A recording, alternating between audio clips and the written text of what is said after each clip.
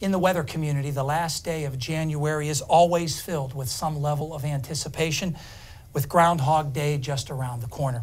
Today we're delighted to be joined by Ron Plaucha, a member of the Groundhog Club's Inner Circle and one of Punxsutawney Phil's handlers. Welcome to Weather World, Ron. Well, thanks, John. It's a pleasure to be here with you guys today. So we're just 2 days from Groundhog Day. What's Phil up to? I mean, is there a rehearsal? Is he resting? Well, yes, he's resting, but Phil needs no rehearsal. Remember, he's done this for 130 years, so he knows what to do.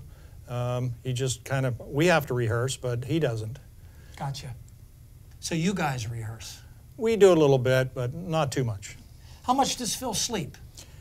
Phil actually sleeps quite a bit. He's like any other animal, like dogs sleep all day long. Phil does too. He'll wake up and go to the bathroom, get something to eat, and back to sleep. So it's a pretty nice life that he has. What's the biggest challenge handling Phil? I mean, does he bite a lot? Has he ever gotten loose? Well, yes to both of those questions. He bites a lot. He's a wild animal, so we have to be very careful. We wear gloves that are made out of Kevlar, the same thing that bulletproof vests are made out of. But the bites still hurt.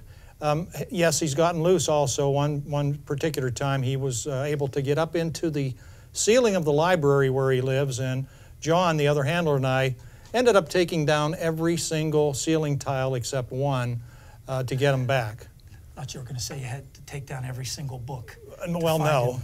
He got into the library one time, but he ended up in the bathroom that time. So what does Phil eat? Does he have a favorite treat?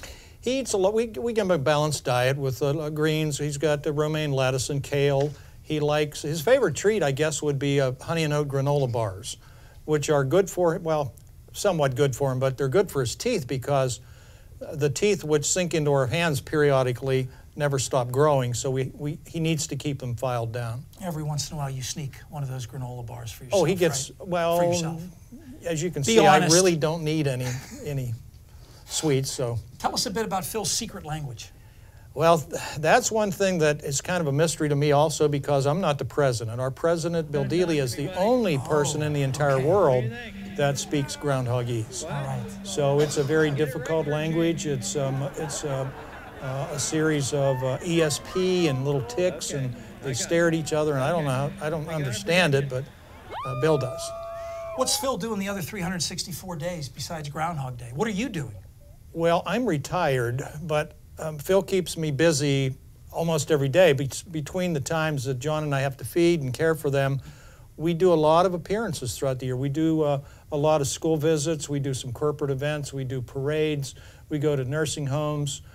So, you know, we are pretty active, and Phil gets to travel a lot. But no matter where we go, he is, you know, he's a superstar. So he gets a lot of attention from everyone. What's going on at Gobbler's Knob the other 364 days of the year? Gobbler's Knob is open to the public, and it's amazing every day of the year. If you were at Gobbler's Knob, you're going to run into somebody probably from another part of our world beside the United States because Phil's fame has spread to all four corners of this planet, and it's amazing how many people stop and see where this all happens. I made my first trip to Gobbler's Knob last year for Groundhog Day. Do you have any tips for first-time Groundhog Day goers this year? Well, you know, we can't predict the weather. We can't. Phil does that afterward. Well, right.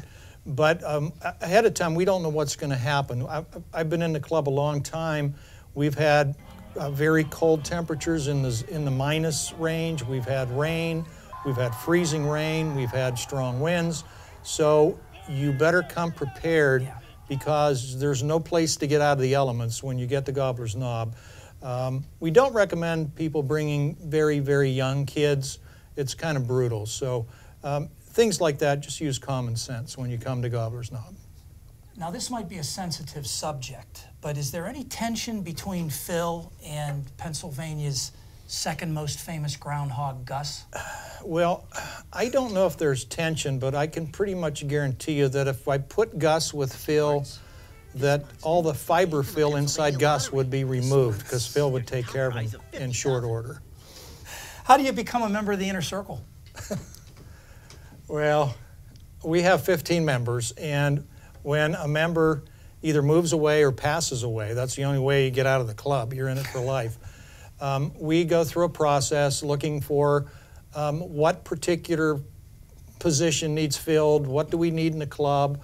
We look at the members of our community that are available, and then we have a vote. And you have to get a 2/3 majority of the vote to become a member. So okay. It's kind of like the Supreme Court of groundhogs, I guess. We only have a few seconds left. Are you allowed to tell us who the newest inductee into the Punxsutawney Weather Discovery Center Hall of Fame is? I am. It's a young lady that you will see on Fox News, and I believe her name is Janice Dean. She has been selected this year to be the next recipient of the Hall of Fame in Punxsutawney. Ron Plowchick, fabulous to have you here today, Ron. Thanks for stopping by. Thank you. It was our pleasure. And we'll be back in a moment with a recap of the forecast.